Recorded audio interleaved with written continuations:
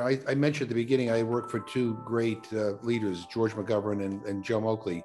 And when I got sworn into Congress for the first time, they sat with me when I got sworn in, and I asked them, give me the best advice that you could give me to be a good member of Congress. And Joe Oakley's advice was get to know everybody on a first name basis, get to know whether they have families, dogs, cats, or canaries. And, just because relationship building is important. And Ron pointed that out. He's right. Building relations is important, because you don't want to demonize. You won't demonize somebody you like. I mean, you could disagree, but you'll approach a debate differently.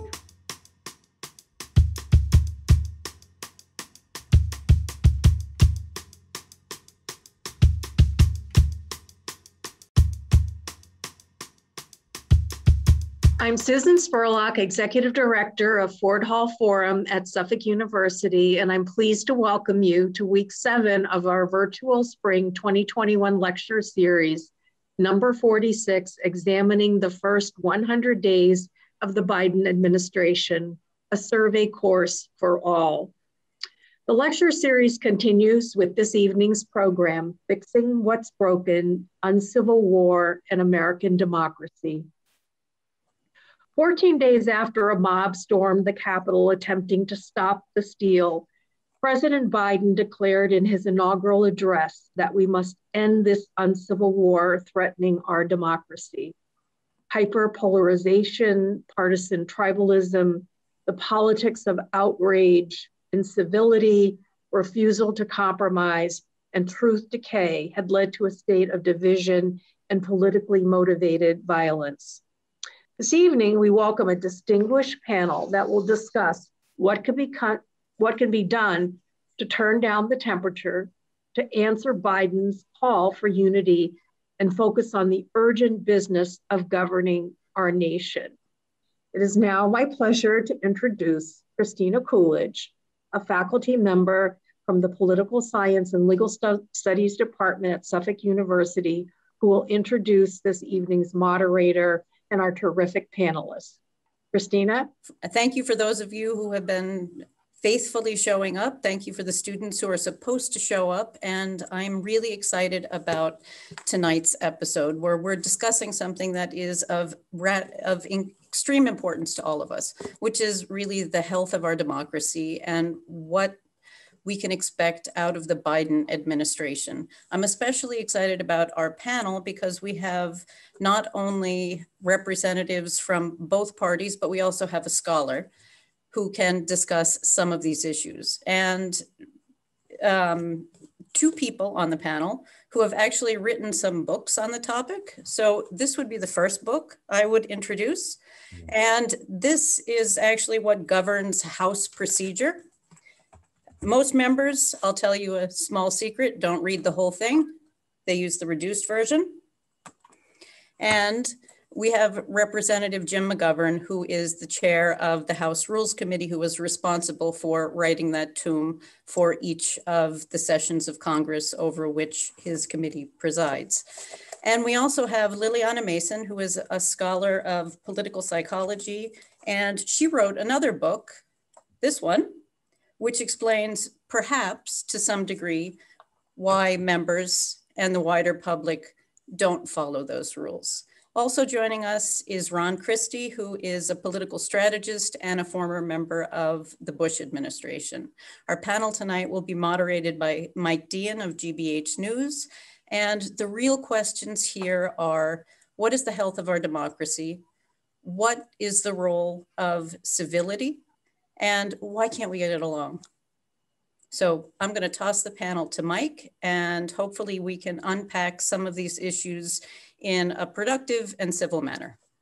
Thank you so much, Christina.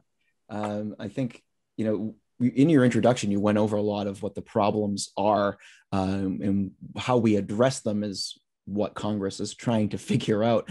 I think that in this new Biden administration, in this new Congress, it's certainly an interesting way to be introduced to these topics during a pandemic. And that's where I wanted to start with this conversation with Chairman McGovern and Mr. Christie and Professor Mason, with how this pandemic, as we hopefully come to the tail end of it, if we're coming out of it, how that is shaping the Biden agenda and the works of Congress. And Congressman McGovern, I wanted to start with you. What has the last year been like with you and your colleagues? No in-person meetings, very little, socializing outside the Capitol. What has the pandemic meant, and what will the end of the pandemic mean, more importantly, to the business of Congress? Well, I'm happy to be here. Thank you. Look, it's been challenging. One of the things that I think makes government function, one of the things that makes Congress work oftentimes is the one-on-one conversations where you're in a room with somebody, where you can actually have a frank conversation. And we haven't been able to do that very much. And so all of our conversations are virtual like this. It's like being on Hollywood Squares. You don't know you don't know everybody who's watching or listening. And it's harder to have the same kind of conversation you'd have if we were in a room together. And so, we went through a presidential campaign. The country was very, very polarized, and we weren't all together, so we weren't mingling and socializing like we normally do. And then, we had January 6th, which is a very traumatic experience for the country and certainly for those people up here.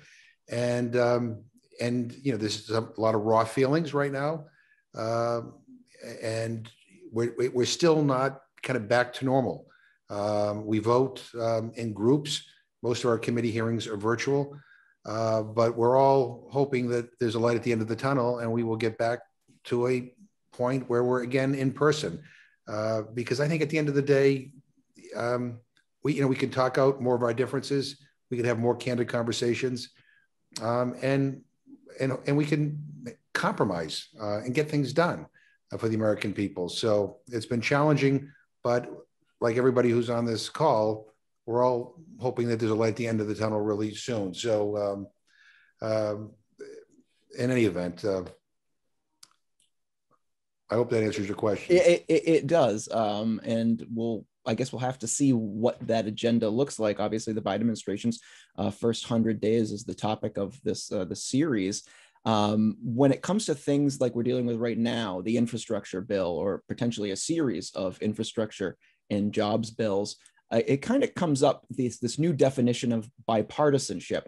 And Ron and Lilliana, I want to bring you in on this. The redefinition, according to the White House, is that if it's popular with people on both sides of the aisle, Democrats and Republicans, then it is considered a bipartisan bill. And that seems to be the way that the Biden administration is going to try to get legislation passed with little to no Republican support. Ron, I'll go to you. Is that fair? Is that what people want? Is that a way to solve this problem, to embrace what polls well, legislation that people want to see get done, but that might be putting the politics and putting the means of Congress secondarily? Well, Mike, good evening to you. Lilliana, good to see you. Mr. Chairman, a pleasure. A very important question I think that we all have to grapple with.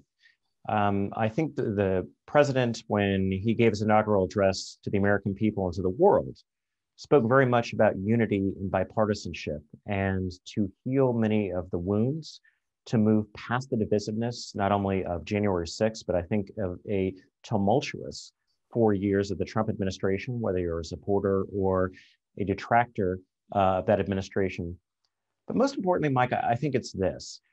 Republicans on Capitol Hill are sort of scratching their heads and saying, we've used an arcane procedure called budget reconciliation to move forward on many of the Democrats' priorities without receiving Republican input.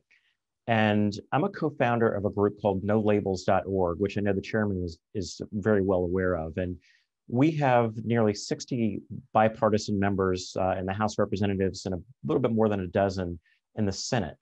And we had a Problem Solvers Caucus meeting this morning, and it was chaired by Maryland Governor Larry Hogan. You had Joe Manchin, you had Lisa Murkowski, you had Josh Gottheimer from New Jersey, Tom Reed from New York, bipartisan. And what I found very interesting with listening to those 50 or 60 members of Congress is they all said, one, we've got to try to find a way to do this with 60 votes rather than 50 through reconciliation, number one. Number two, we need to demonstrate to the American people we can do business in Washington in a bipartisan fashion. So I think the White House is looking at avenues where they can say, well, if it polls well with the Republicans, we're going to do it anyway. But I think there's enough members of the House and the Senate that are going to force the White House to come to the table and negotiate in a more bipartisan manner. Lilliana, in your research, does it show that people want this kind of bipartisanship? It's one thing that I've been interested in when it comes to hyperpartisanship. Do voters on either side actually want their elected officials to reach over the aisle and work on things like an infrastructure bill, or are they so hard bitten onto their one side or the other that they actually end up rewarding a lack of cooperation? And that's why we find ourselves here. Where are we in 2021 when it comes to hyperpartisanship like this? Yeah, so there's two answers to that question. And I think the first is that voters on average do approve of these policies that Biden is proposing.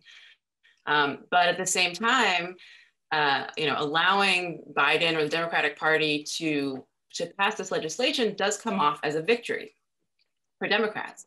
And one thing that my research has done is I've looked into sort of the social psychology of intergroup conflict to try to understand partisanship that way, right? Just think about these as sort of warring groups, and then how do we explain that behavior?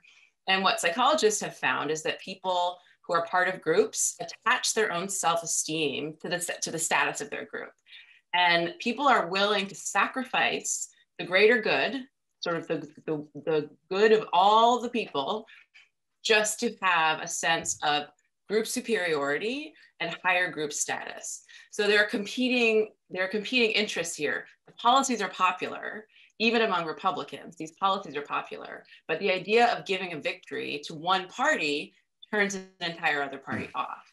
And so we're balancing between these sort of deeper psychological motivations that are driving people, that are just very human feelings, and the kind of more rational, thoughtful, well, what legislation do I think would be best for all Americans? And when it comes down to it, actually, most partisans end up using that I would rather be winning type of thinking rather than what makes most Americans the best off. Mm-hmm. Can we go back in time to the way things were, so to speak? Ron, you worked on Capitol Hill and in the Bush White House. Representative McGovern, you've risen through the ranks to your chairmanship position now. The premise here is, did it used to be better in the 1980s, in the 1990s, in the 2000s? How did it function then, and is it possible to get back that way? Well, I'll begin. Yeah, it did function better, quite frankly. I mean, I worked my way through college working for Senator George McGovern, no relation, great last name. I thought he was a wonderful senator, but he worked, very closely with Bob Dole on anti-hunger initiatives. And they liked each other. McGovern and Barry Goldwater, McGovern a big liberal, Barry Goldwater a big conservative, got along. When I was a staffer for Congressman Joe Moakley, Tip O'Neill was the Speaker of the House. Bob Michael of Illinois was the minority leader. They golfed all the time. They were good friends. They fought over many issues, but there was very rarely an appropriations bill that came to the floor that didn't pass by a bipartisan majority. When I got elected to Congress, Newt Gingrich was the Speaker of the House. Pretty polarizing figure back then, but compared to today, I mean, I'm almost nostalgic because we passed some major bipartisan bills, with the Clinton administration at that time. Now, I think we need to, going back to the first question about what it's been like in the pandemic, I think we should probably acknowledge that, the polarization that we see, was there before the pandemic. I mean, the pandemic has just made it more difficult to kind of reconcile our differences. But I think we also need to kind of redefine what bipartisan is. I mean, what's popular in America, for whatever reason, doesn't seem to be popular with a lot of Republicans right now in Congress. And part of it is because Washington's broken. The types of people that are getting elected are people who will say, elect me and I will never vote to increase government spending. Well, they get elected and they don't want to spend any more money on infrastructure or healthcare. I mean, the majority of Americans want us to do something about gun violence. They want us to strengthen voting rights, getting money out of politics. These are all insanely popular things. And if we had, if this were the George McGovern, Bob Dole, or Tip O'Neill, Bob Michael days, we would have bipartisan support for this. And yet, on these issues, they've become very, very polarized. So, things, it's difficult. It's because, how if I want to be bipartisan, how am I bipartisan with Ted Cruz, or Marjorie Taylor Greene, or, where's the common ground with people who believe that, Sandy Hook didn't even occur. Have threatened the lives of members of Congress. So, part of the solution here, and I'm not trying to pass the buck to somebody else, but part of the solution here is that voters are going to have to decide what they want. And if they want, more kind of bipartisanship in Congress, they're going to have to elect people who are going to be willing to work with each other and who will, even though they may disagree, will do so in a respectful way. Ron, what have you seen from the Republican side? Is it the case that it's become so polarized that your party, Republicans in Congress, will not participate the way they used to before? Is that a problem that you're trying to confront? The problem I'm trying to confront is to find consensus and to lower the temperature and to have reasonable discussions like we're having tonight. Mike, I think that's a really important thing. And the polarization that the congressman was in office, I was a staffer, I think the real turning point was the 1994 election where Washington became the devil incarnate, right? Washington's bad, don't live there, don't be there as long as, just get out of town. And it's my experience from nearly 10 years in Capitol Hill and 4 years in the White House that it's hard to disagree with people that you like, right? You can have a amicable disagreement, but you still like Jim McGovern because he's a good guy. But it's a lot easier to demonize someone that you don't talk to, that you don't interact with in committee, that you don't interact with when you're voting on the floor, or as a staffer that you don't hang out with. And you go up to the Hawk and Dove or your favorite watering hole of choice and you figure out what your bosses are doing. I would say to the distinguished gentleman from Massachusetts, however, that it's not just Republicans who need to be nonpartisan, it's the Democrats as well. And we've seen a very polarized process of using the reconciliation process.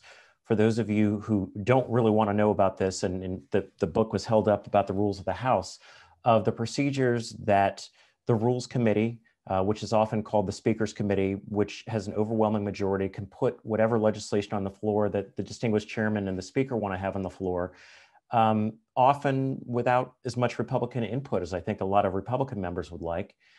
And then with the 50-50 Senate, with the Vice President of the United States casting the tie-breaking, not tie-making vote in the Senate, that a lot of Republicans are saying, well, wait a second, why can't we sit with someone reasonable like the chairman, like, frankly, I think the President of the United States, when the Democrats also have their partisans who have their heels dug in, and we need to find consensus. And I think that consensus comes in the middle of both of our parties rather than the extremes, which I think both sides play to. Lilliana, that was the insider look. These two definitely have first-person experience with this growing divide. But what has happened in voters' minds as this polarization has increased, as these two parties have gotten further away, and as their voters start thinking differently about policies over the last 15, 20 years? Yeah, so I think that Ron just made a really good point about not being able to fight with someone that you like. And that is really what has happened to the electorate over the last few decades, where Democrats and Republicans have grown distinct from each other along racial lines, along religious lines, cultural lines, even geographic lines, so that there are fewer opportunities today for a Democrat to meet a Republican or a Republican to meet a Democrat in the real world than there were 30, 40 years ago. And so back then, when we had what we call cross-cutting identities, right? So you might meet someone from the other party at the same church. And so you're still in the same social group of the church, even though you're in different social groups in terms of party. That allows people to feel sort of humanized and to believe in sort of the best intentions of people on the other side. But when we never come in contact with anyone from the other side, in any sense, racially, religiously, culturally, geographically, it becomes very easy to vilify people on the other side and to believe that they have the worst intentions that you can imagine. And that is increasingly what we're seeing happening in the electorate itself, where Democrats and Republicans literally don't meet people. I think there was a study that said in Virginia in 2016, the state of Virginia, 70% of Hillary Clinton supporters had never met a Trump voter, and 70% of Trump voters had never met a Clinton supporter in the same state. So even within a single state, we have people that are so disconnected from one another that you could almost imagine how something like Stop the Steal became appealing and believable to people, because a lot of these people had literally never met a single person who voted for Joe Biden. They couldn't imagine how it was possible that Biden had actually won. And so as long as we have this really sort of social divide, and another thing is that we know from looking at other countries that when countries tend to have their social divides fall along their partisan or political divides, it's bad. It turns into violence. It often turns into, not often, but it's more likely to turn into civil war. I don't think that that's where we're going, but it does create a destabilization when our politics become aligned around our deeply held social identities. And that's exactly what's happened to the American electorate. And so that's going to be the real challenge, is figuring out how to talk across that type of divide. Congressman, can Congress be a leader on that? Can they be the ones that start off this more civil relationship?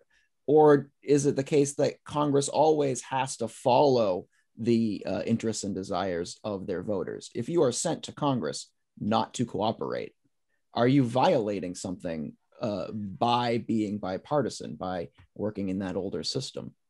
Well, I mentioned at the beginning, I worked for two great leaders, George McGovern and Jim Oakley. And when I got sworn into Congress for the first time, they sat with me when I got sworn in, and I asked them, give me the best advice that you could give me to be a good member of Congress. And Jim Oakley's advice was get to know everybody on a first name basis, get to know whether they have families, dogs, cats, or canaries. And, just because relationship building is important. And Ron pointed that out. He's right. Building relations is important, because you don't want to demonize. You won't demonize somebody you like. I mean, you could disagree, but you'll approach a debate differently. George McGovern's advice to me was, if you want to be a good member of Congress, you have to get over the fear of losing an election. Because if all you're worried about is the next election, you're going to be hostage to public opinion polls, and you're not going to give people your best judgment. And, when you're sent here, I sit through the hearings, we sit through the briefings. I mean, that's what my constituents want me to do. I have to give them my best advice. Sometimes it's popular, sometimes it's not. But if I'm not giving them my best judgment, then what good am I? Why am I here? Whether I'm a Democrat or Republican. Now I'm on the Rules Committee, and I try to do that on the Rules Committee. It's hard, because we have to decide what amendments we make in order. And I got to be honest with you, some of the amendments we get are gutshare amendments designed to further polarize the Congress. And I really, if we're doing a bill, on, infrastructure, we shouldn't be talking about abortion, and we shouldn't be talking about, the death penalty or whatever. I mean, so, I have to try to manage that. But I'm very lucky in the Rules Committee. My ranking member, there is a Republican from Oklahoma, Tom Cole, who is, to me, a model member of Congress. We get a lot done together. We get more done together, stuff that helps his party, stuff that helps my party, that most people don't even know about. But I do think, Congress can play a role, like-minded members, who care about the institution can play a bigger role. But again, so much of what is driving what happens up here right now is people are afraid of being primaried. People are afraid of alienating this part of their base or that part of their base. And sometimes when you're focused too much on that, you forget about governing, and you forget about the importance of actually accomplishing something. And, as George McGovern always used to say to me, you don't have to agree on everything to agree on something.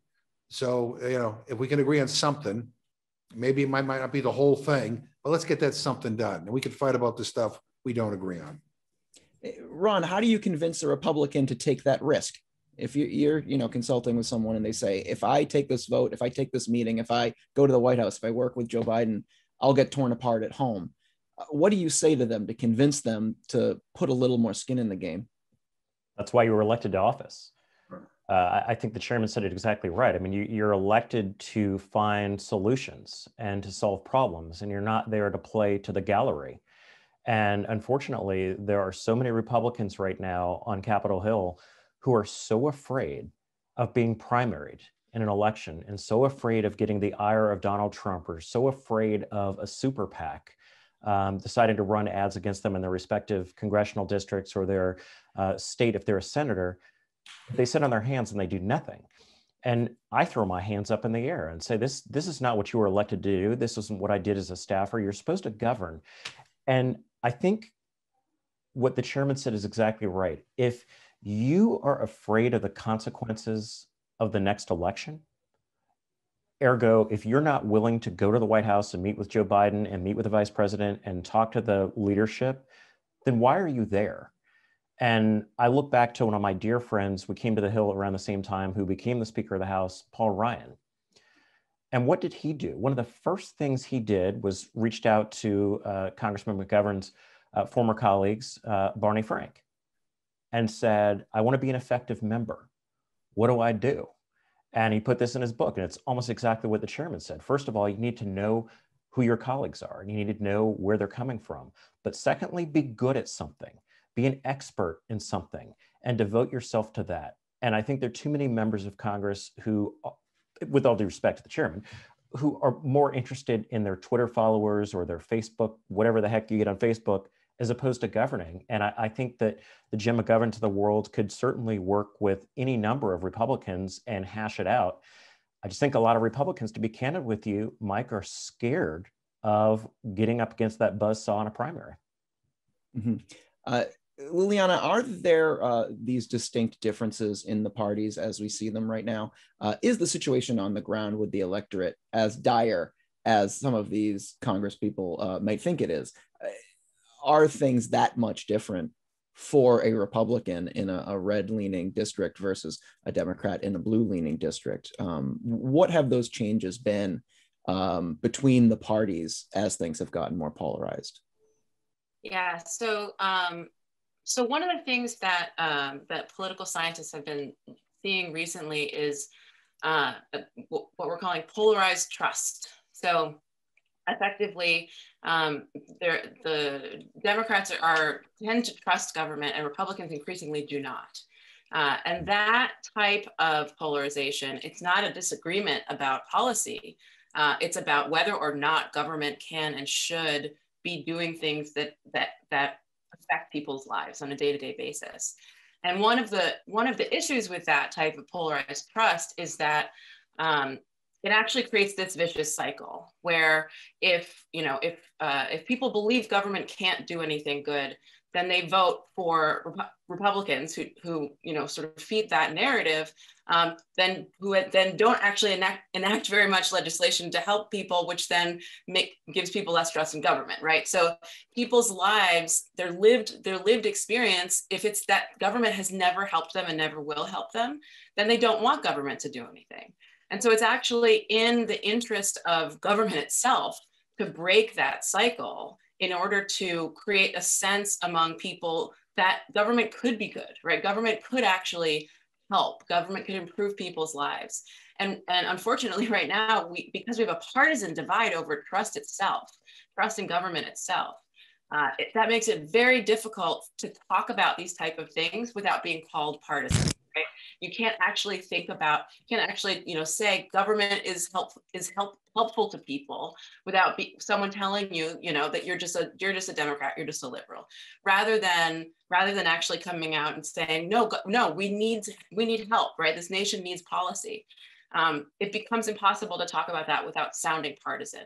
And so that is actually one of the biggest challenges. And I think one of the challenges that leadership needs to face at this point is, possibly, the Biden legislation should just be pushed through no matter what, because if it helps people, it might break that cycle. If people feel that their lives are actually benefited by government action, it could actually create some openness to believing that government can function again, which could, effectively help government to function at some point. Ron, is there a chance that that could happen, that the Biden agenda could be so successful that it breaks the logjam, so to speak? Or to take a more cynical view, is this the only window that the White House has right now to pass major legislation in order to get things through reconciliation in this first session of the Biden term? Is it now? Does the president need to take his shot now on everything? Go to a third infrastructure jobs bill, down the road, or should he work to build bridges so that in the second half of his term he can also try to get Congress involved in a way and not have to turn to a mostly executive-based presidency? Honestly, I think both. I mean, I look back to the Bush administration. I was there on day one on January 20th. And I think the president of the United States, be it a Republican or Democrat, they were elected by the American people and given the opportunity to govern and to lead. And so I think it's well within President Biden's prerogative to try to enact his agenda. Where I take exception to that is the transparency or lack thereof. And I think that the president, under the guise of infrastructure, under the guise of COVID relief, many Democrats have added a lot of projects that they've sought to enact in the past and put them in big bills that most people haven't read. And I think there's a certain cynicism among independents and Republicans of, is this just go big because there's a pandemic? Or is this what the American people elected the president to do? So I think he has the window of opportunity if he's more transparent and he's a lot more accessible to the American people of, this is why I'm doing what I'm doing, and this is why it's important. If he does that, I think he's going to be given the benefit of the doubt, because whether you agree with him or not, he's a nice guy.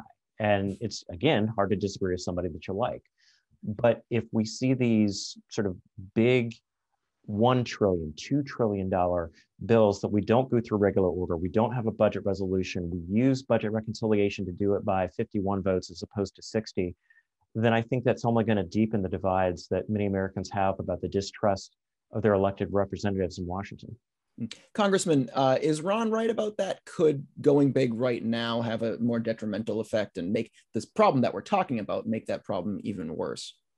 I understand Ron's point, but I think the times demand a big response. I think again, when you look back when I first started working on Capitol Hill, on some issues, you can never tell the difference between Republicans and Democrats. I mean, whether it was civil rights or whether it was, ending U.S. aid to, Central American wars. I mean, when you would have votes on these things, you'd have Democrats, Republicans voting yes, and Democrats and Republicans voting no. Now things are much more polarized. Look, reconciliation is nothing new. It's been used over and over and over again for years. Trump used it for a tax cut. $2 point something trillion for a tax cut that went mostly to wealthy people. There was no, believe me, I was here. There was no input back then. And Democrats, want to use it to be able to help people in the aftermath of this pandemic. And yeah, I would like this to be, and I think it's a little bit, it's not totally true that there's been no impact.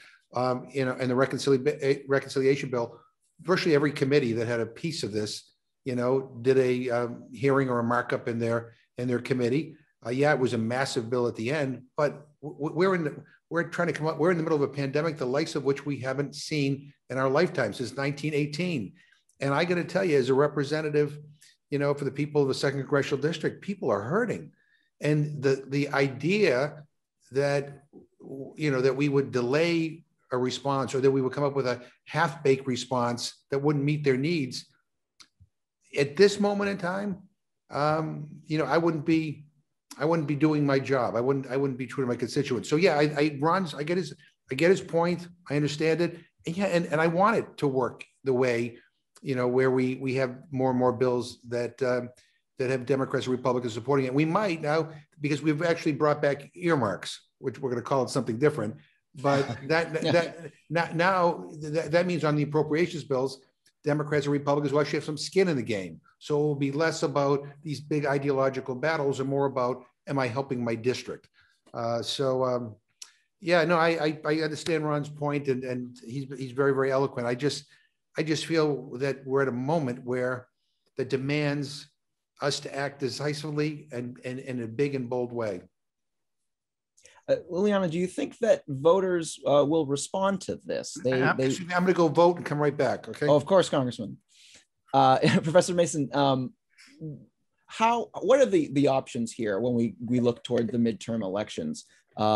When voters go to the polls in 2022, are they going to be voting as a referendum on Joe Biden, as a referendum on his agenda, or are they potentially going to be acting out against a Congress that did or didn't do something? And is there any way to make any determinations on what voters are trying to say during a midterm like that?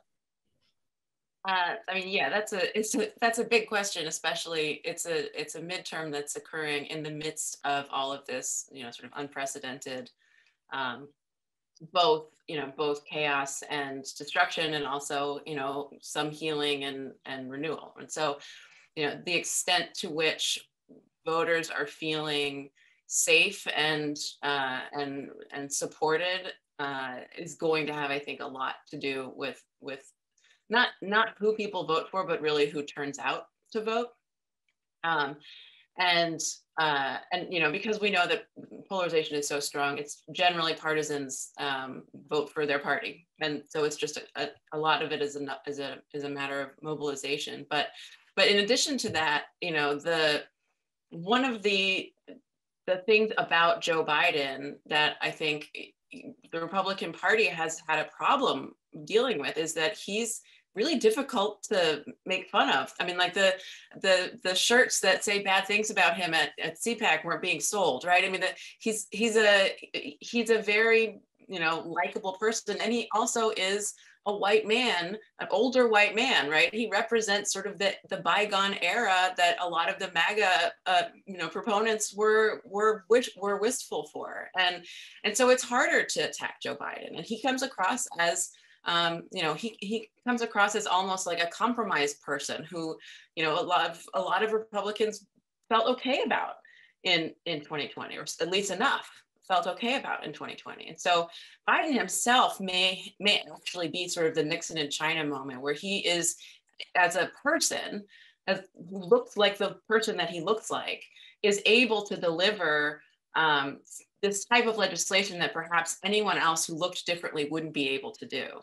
And so it's, that's really the question in terms of how voters are going to make their choices in 2022 is, do they feel comfortable with this person as their leader? Is this a country that feels like it's going in the right direction? And Joe Biden might be uniquely placed to sort of set people's minds at ease, at least for now. And at least particularly in 2022, when hopefully there will be some healing going on. Mm-hmm. Ron, I asked you because you served under President Bush in the White House.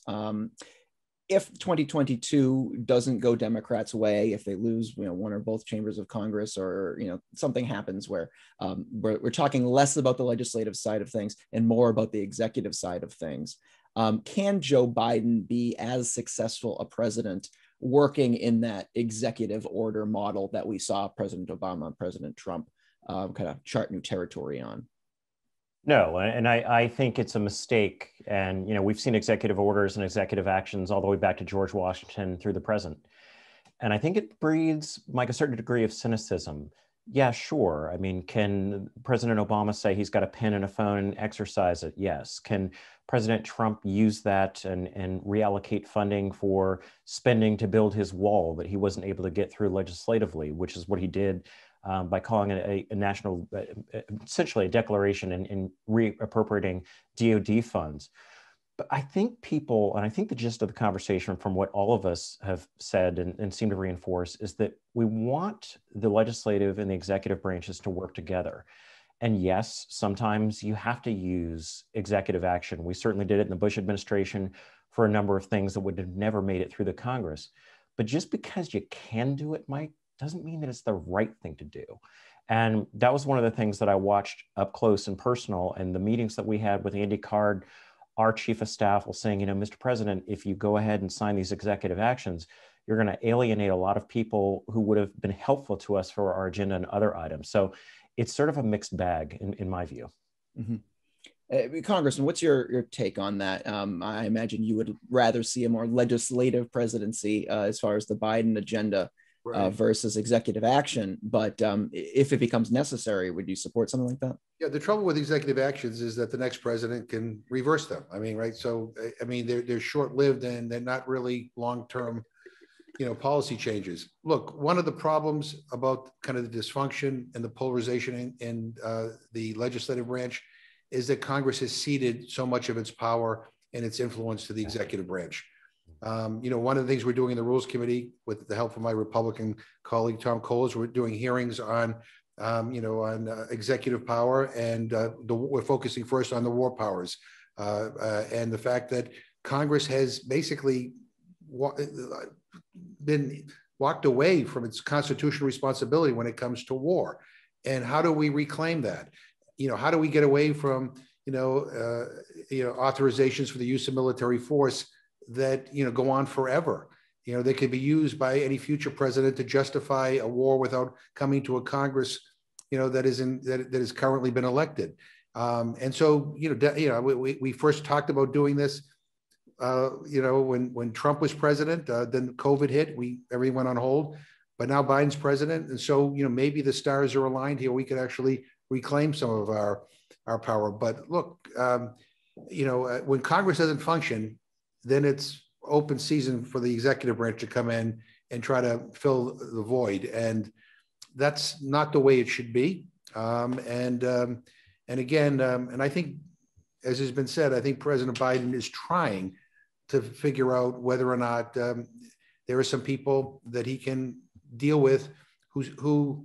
And here's the thing here: everybody likes to say they want to be bipartisan, but then when push comes to shove, they're not always bipartisan. It goes on both sides of the aisle. So, you know, it's getting people to not just say they want more bipartisanship and want more bipartisan bills passed, but it's getting people to actually cross that line and do it. And that's been challenging. Well, we're going to switch over to questions from our Suffolk University students now. The students asking questions tonight, they've all attended the Washington Center inaugural seminar, and they're enrolled in a course at Suffolk University connected to this discussion series that you're witnessing right now. Our first student question is from Emily Rizzo. She's a master's candidate in applied politics. Thank you so much, Mr. Deehan. My question is actually for Mr. Christie. Given your opinions published last year on the impact of schools acting as a way to stop polarized politics, including the statement, "Everything divides us, we need unity," what do you feel is the importance of leadership to a national message of unity?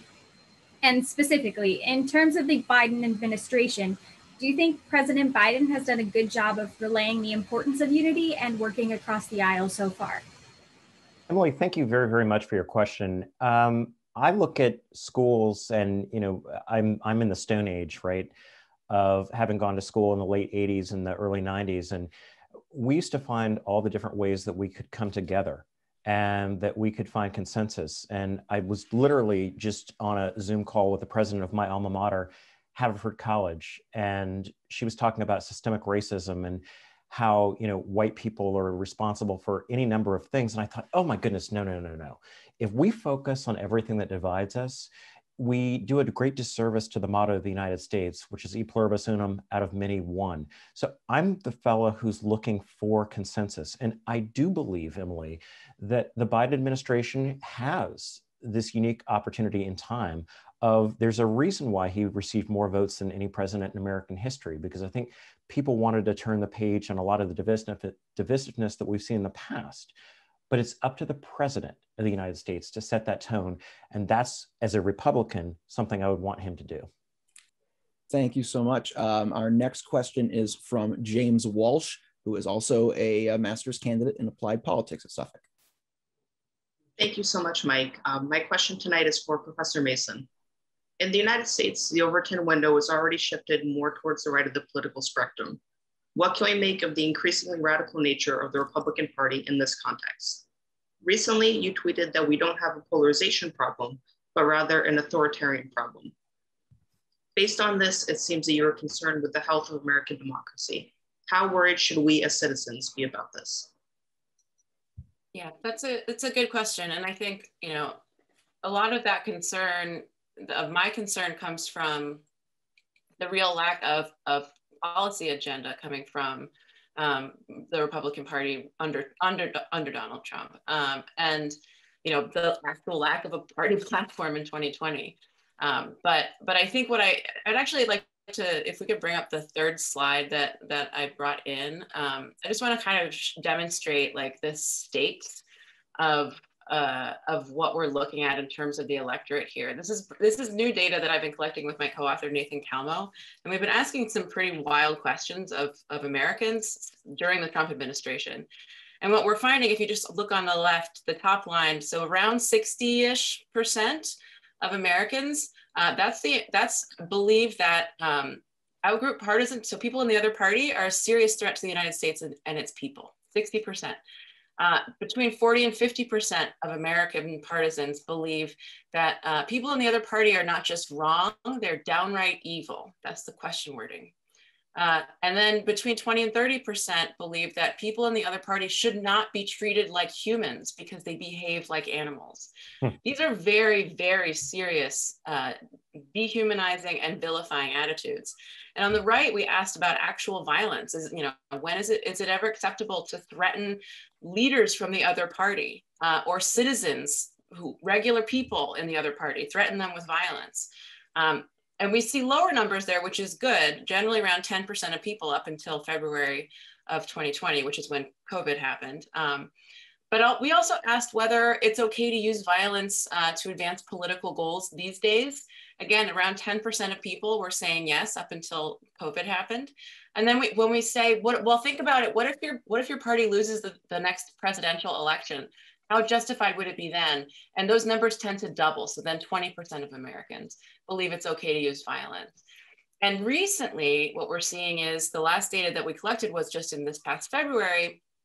All of these attitudes are getting worse. People are increasingly believing it's okay to threaten leaders, threaten citizens from the other party. It's okay to engage in violence. It's even more okay to engage in violence if you're going to lose the 2024 presidential election. Record levels at this point of all of these attitudes. So you can put the slide down, but effectively, this is a very radicalized electorate at this point, and those attitudes are equally common, but actually among Democrats and Republicans, but for very different reasons. Those attitudes are really well predicted among Republicans by their levels of, for instance, racial resentment and sexism. The Republicans who are really high in racial resentment and sexism are really dehumanizing of Democrats. And those who are really low in racial resentment and sexism are actually the most tolerant people in our whole sample of Democrats. So for Democrats, that relationship doesn't pan out.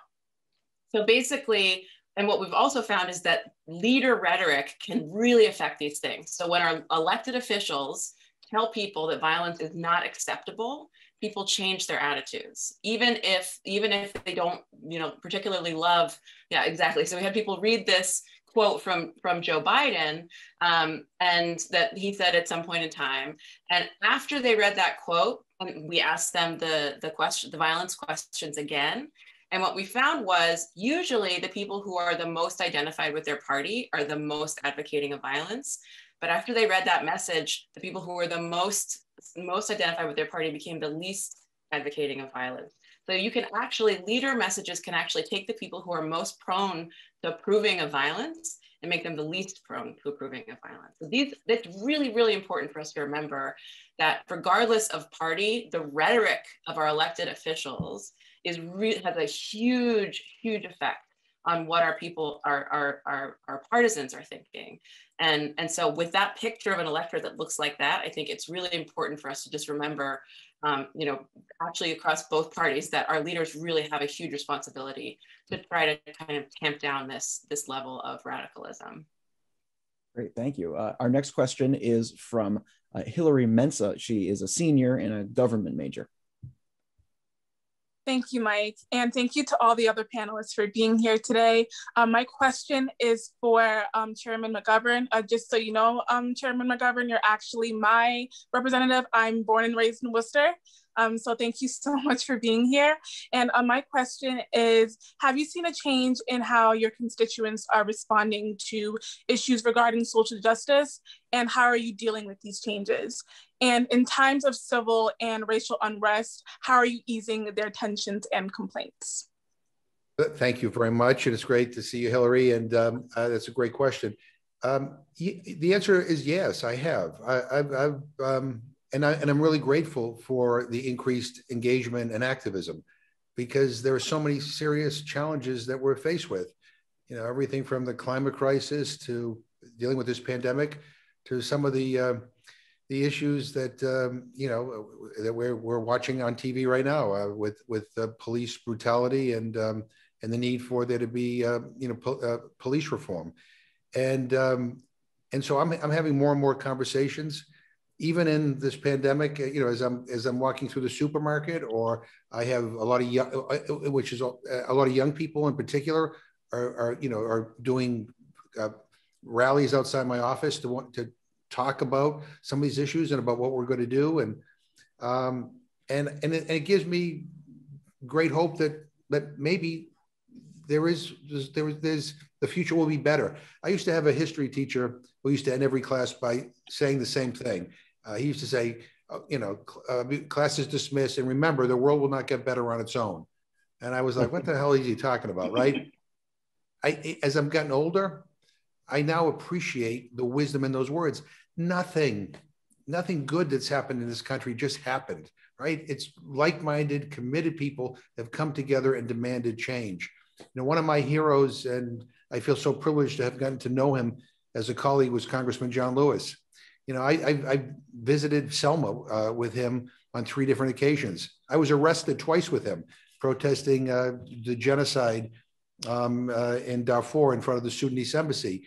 And, you know, I look at him and he always, you know, would say that, you know, we have to make some good trouble. And what he was really saying was that it's not enough just to think lofty thoughts, you know, but you have to take those lofty thoughts and act on them. And activism is more than just about your opinion. It's about taking those opinions and doing something. Not everybody has to get arrested, but the bottom line is you got to do something, whether it's lobbying your member of Congress, you know, or your mayor or your city council, or whether it's organizing a teach-in at your school to help raise awareness, or whether it's to get behind a piece of legislation. But I have seen, and to me, it's a great source of hope. A lot more focus on issues of social justice, the final thing I'm going to say that, and I think everybody on this call would agree, I think one of the things we all need to do as leaders and as activists is we have to, you know, we have to understand that what's really, really important at the end of the day is not just what we're against, but what we're for. Mm-hmm. And you know, so much of our politics and so much of our discussion is on, I don't like him or I don't like her, but we also have to understand that just as importantly, it's this is what I am for. This is what I want to see done. Great, thank you so much. Our last student question is from RJ Agostinelli. He's also a master's candidate in applied politics. Thank you, Mike, and thank you to all of our excellent panelists for being here tonight. You all are amazing. So my question is for you, Mike. So Donald Trump and Charlie Baker both share a home in the GOP. Trump and the mass GOP both pushed the big lie of a stolen election, while Governor Baker strongly denounced it in numerous press conferences, seemingly without any consequences from the mass GOP. Unlike Congresswoman Liz Cheney in Wyoming, for example, what do you think accounts for this? Well, if I can take off my moderator hat, put on my, Beacon Hill prognosticator hat, I would say that the first to answer your question, Massachusetts and Wyoming are very different electorates in very different places. Mm-hmm. The kind of next step to that answer is that Charlie Baker does not need Republicans to be elected governor of Massachusetts. His voting base in the general election is far more built out of conservative and moderate leaning unenrolled voters, and quite a lot of Democrats. Look at Charlie Baker's recent poll numbers. They've taken a dip, but they're right back up. He is more popular with Democrats than he is with his own party, with Republicans. And that is how a moderate Republican becomes and maintains the position of governor in Massachusetts. You go down the middle and you knock off as many moderate Democrats as possible. One thing that I've learned covering Beacon Hill all these years and getting out into the communities, certainly, and I'm sure that Congressman McGovern would agree with me to an extent here, is that so much of Massachusetts is so much more purple than you think it is, at least in the national attitude of what it is. We are not the liberal, bright blue paradise that many nationally might think we are here in the Commonwealth. It is a very moderate place. Our legislature and our legislative leaders reflect that moderation, and certainly our governor reflects that moderation. The joke is that he'd be a Democrat in any other state, and there's plenty of Democrats who would be Republicans in other states, at least in New England. So I would say that, where could Baker suffer consequences from breaking with the party? He's certainly, in more ways than one, at war with the Massachusetts GOP right now. That's been going on for longer than his governorship has been going on for. So could there be fundraising opportunities he misses out on? Sure. Support from national political organizations, things like the Republican Governors Association, things like that. Possibly. It really just depends on if they feel like they want to punish someone like Charlie Baker, or they want to keep him in that seat, because these national organizations are also going to look at those polls and see that it's going to be very hard for a more conservative Republican to A, win a primary, and then B, beat a Democrat in Massachusetts. So when it comes down to it, he doesn't need Republican voters, and he's their best bet to keep the seat. And thank you for your question. So I'm going to transition to myself now, and we're going to switch over to some of the audience questions that we've received. And I want to start off with one to Professor Mason, Lilliana Mason. This is from Rebecca. She says that you've written a multitude of articles that discuss human behavior and psyche regarding political division, and in turn, large cases of aggressive social divides and discourse.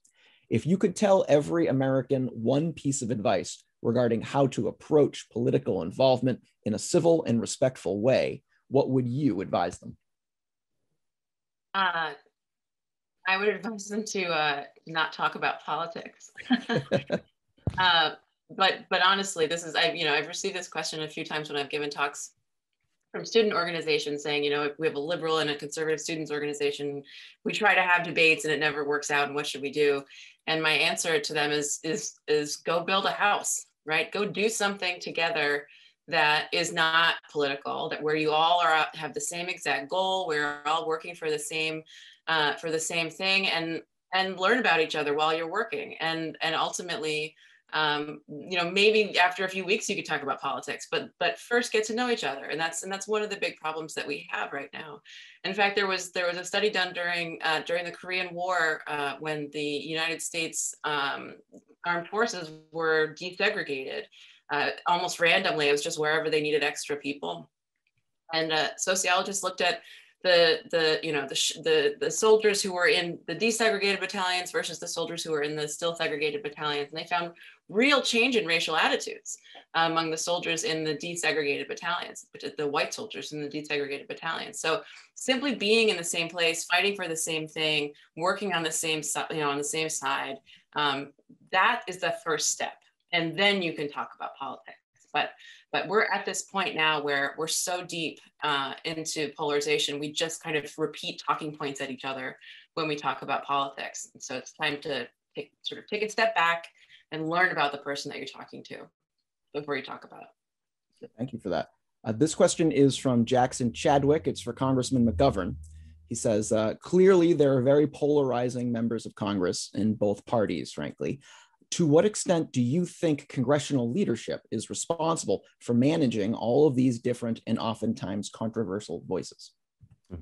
Well, you know, I wouldn't want to be Speaker of the House for anything in the world to try to manage the Democratic caucus, which if we were in Europe would be like 15 different parties. But Nancy Pelosi has been able to do that. I wouldn't want to be Kevin McCarthy and having to manage the Republican conference right now. You know, one of the reasons why I'm going to vote on and off is because there's a small group of Republicans that are demanding votes on everything, and the Republican leadership doesn't like it because it's wasting time and they can't get other things done, but they have no control over them. So it's you know, again, these are people who got elected who have no interest in legislating. They have no interest in working with their party or working in a bipartisan way even. I mean, these are people who are just here to disrupt. And that's what they ran on, and that's what they're delivering on. And again, I go back to something I said in the very beginning. All of us have a responsibility when we vote for somebody. You know, obviously we want to vote for people who represent, you know, our ideology and our values, but we also have an obligation to take into consideration whether that person is somebody who is seriously interested in governing, you know, and doing the work of, you know, building coalitions, of trying to get things done, of moving the ball forward. You know, I can give all the, you know, I'm a liberal Democrat. I'm somebody who can never win in a statewide office in Massachusetts because of where my viewpoints are. But having said that, you know, I also, you know, go to work every day saying, okay, I know I'm not going to get everything I want, but what can I get done? You know, it doesn't have to be 100%. And, you know, are there areas where, you know, we can find some common ground and we can move the ball forward? I'll keep on continuing to fight for what I ultimately want. But if I'm not moving the ball forward, then what the hell good am I? So, so in any event, it's a challenging time, but you know, but I think voters should not be rewarding bad behavior. I guess that's my point. Ron, this is from Nasser. They ask, you mentioned the importance of unity. How do we recognize history and articulate it without creating divisions? We can have an honest conversation about the United States and the deep stain of slavery and what impact that has had on our country. You know, I've written 3 books. I discuss the intersection of race and politics. And one of the things that I wrote about in my second book, which was called Acting White, The Curious History of a Racial Slur, is why is it that if you talk a certain way, or if you're educated, that you're deemed as acting white and not being authentically Black? And I took the origin of this, Mike, all the way back to Harriet Beecher Stowe, you know, the little lady who in essence started this great war, as Abraham Lincoln would have said. But if you look at the attributes that she had for her characters, other than Uncle Tom himself, they were educated, they were religious, and they often were married. And so I can look back in history and recognize the wrongs that have taken place, particularly towards people of color. But you can also recognize, as I said earlier in our conversation, that I genuinely believe that the civil rights issue for the 21st century is education. And for those of us who are trying to move forward and do better in this country and to candidly get along with our fellow citizens, that education gives us that passport to move forward. But we have to be willing to be open-minded about where other people's perceptions and realities are coming from, but also be open to sharing what your reality and what your background has been. Thank you for that. This is a question from Samantha to Lilliana. In your work, Uncivil Agreement, you argue that partisan identity, Democrat or Republican, has become a, quote, mega identity because it increasingly combines a number of different identities. How has this complicated the future of political parties in American democracy? So, you know, it's two different ways to think about this. First of all, you know, it hasn't been this way all the time. You know, this has been a gradual process that basically started with civil rights legislation of the 1960s, which created this huge realignment between the parties, with white Southern Democrats moving into gradually over a period of decades into the Republican Party, and this decreasing number of conservative Democrats or liberal Republicans. And that also coincided with, the Christian right becoming politicized. And that really sort of helped all of these identities kind of move into these two separate camps. In terms of the future of the parties, I actually think that there's a case to be made for some optimism, even though we're going through so much disruption right now, which is that in the history of US parties, we've never had an entire political party that's actually advocating for real social justice reform along a number of different lines. And essentially what the Democratic Party has become, and even Biden's platform, is focused on making racial progress and empowering women, and basically, like I said earlier, addressing the traditional social hierarchy, thinking about whether it's fair and does exist or should exist, and pushing to make change on that. And so if we were to imagine that the US would ever have a real reckoning with our legacy of, both racial and gender-based violence, there's no way that would happen without a huge backlash. There's, obviously there would be a massive backlash to that. And so it's possible that we're in that right now. And because we have a party that's pushing so hard for this, we're in the bumpy part of the road that we're going to have to go over in order to get to a full multiracial democracy. And we just won't know that until, we either get past the bumpy part of the road or the wheels fall off, right? Those are the sort of the two options. But I think there is a case to be made that, we might be in the middle of a big new realignment that could get us to a better place ultimately, but it just won't be comfortable while we're in it right now. Mm-hmm. Congressman McGovern, one thing a lot of people have been reaching out with various questions, and this one comes from Gina in particular. How, after what took place on January 6th, how safe do you feel in the nation's capital, in the Capitol building? You just went down to vote. Is that feeling in the building different this session? I hope you were impressed at how quickly I could vote. I was. Yeah, no, yeah, I do feel safe here. I mean, but as I said earlier, there's a lot of raw feelings here. I was in the chair when the attack happened. We were presiding over the debate on the Electoral College, and so I was in the speaker's chair. I took over for Nancy Pelosi, and I had to clear the House floor. And I was the last person to leave the House floor and walk into the speaker's lobby, then to leave. And when I walked into the speaker's lobby, I had no idea what was going on outside. But when I walked into the speaker's lobby, there were glass doors, and I saw this angry mob. And I saw a guy use his fist and smash the glass. And I couldn't believe it because, they were destroying the Capitol, and looking at their faces, had they gotten to any of us, I have no idea what they would have done. And clearly we weren't prepared for that day. And there's a report out today, which has raised some questions, but I appreciate the men and women of the Capitol Police who saved our lives, essentially. And I'll just say this, right when I left, that's when Ashley Babbitt was shot. And so there are a lot of people up here who feel trauma, members, staff, the police. And I had thought after that this might be a moment similar to the one that occurred after 9/11, when President Bush rallied the nation together, when members of Congress, Democrats and Republicans, joined together and sang "God Bless America" on the steps of the Capitol, that maybe we could just stop all this nonsense about the big lie and just move on.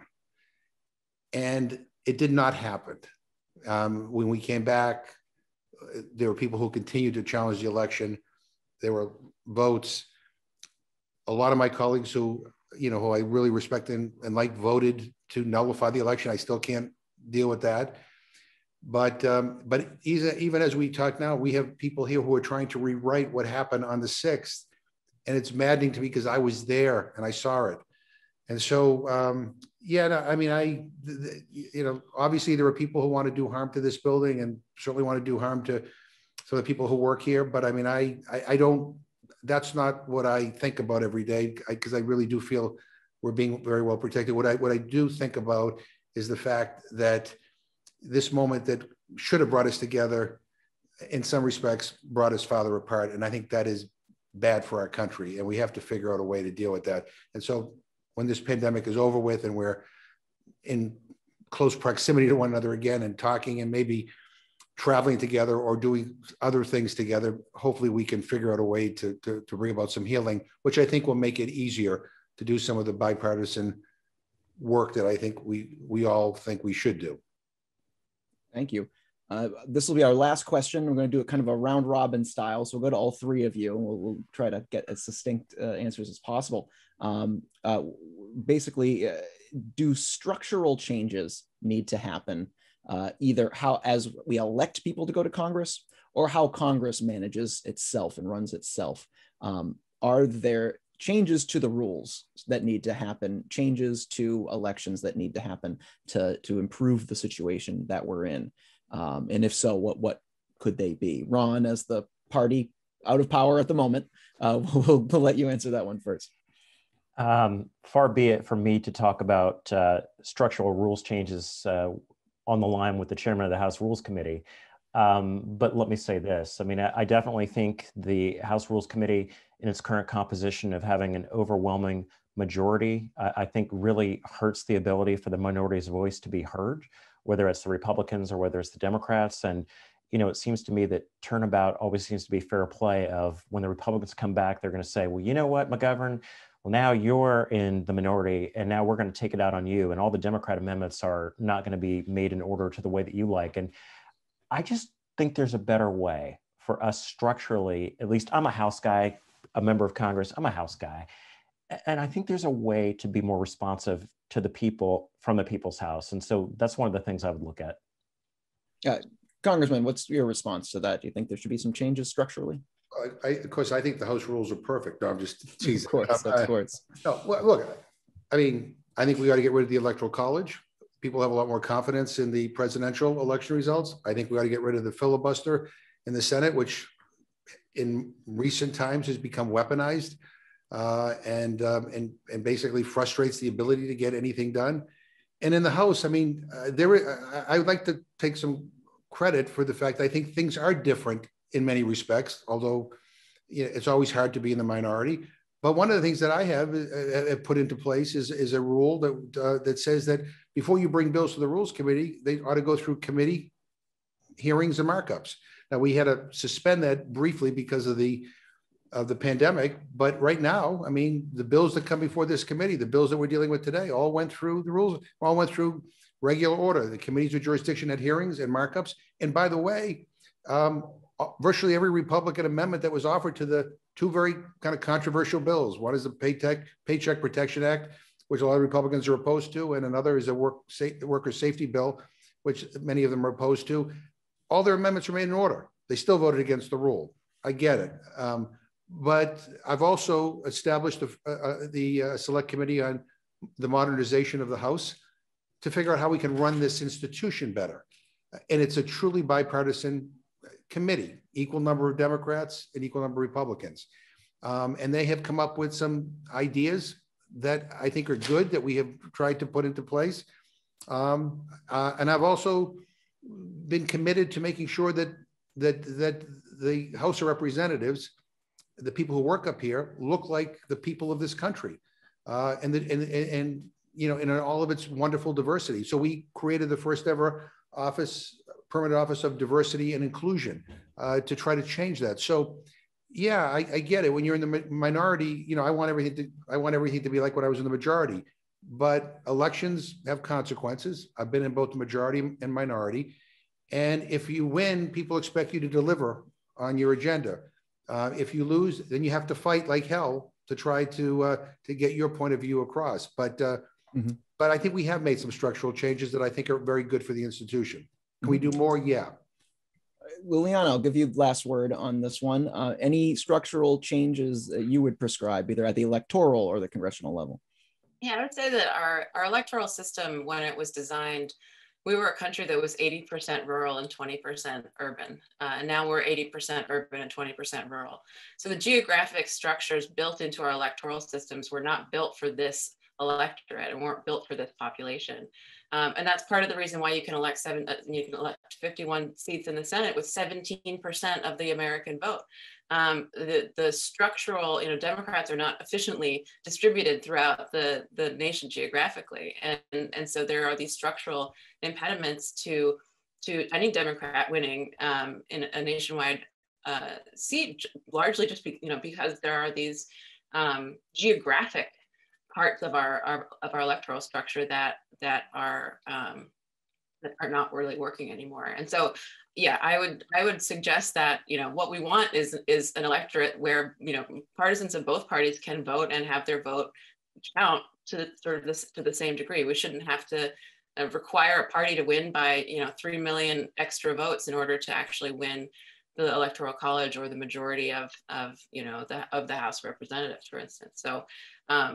So yeah, I think there are a lot of electoral reforms that definitely should be considered, and I think that these past few years have made it very clear that our electoral system doesn't work exactly the way that we want it to. Mm-hmm. Well, I want to thank our panelists, Ron Christie, Representative McGovern, and Professor Lilliana Mason for being here with us tonight, and I'll send it back over to Christina. Thank you, Mike. I want to echo your thanks. This was an excellent panel and a really timely one.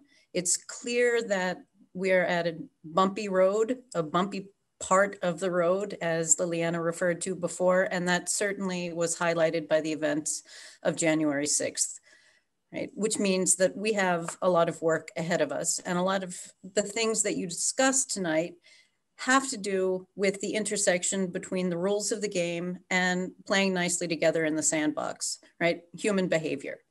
So we can change rules, but it's a lot harder to change behavior. And I think all of you said in different ways that modeling civil, reasonable, rational behavior and not having a winner take all attitude, but recognition that there has to be compromise is a really important lesson for elected officials, as well as the wider public, and certainly for the students who are with us today.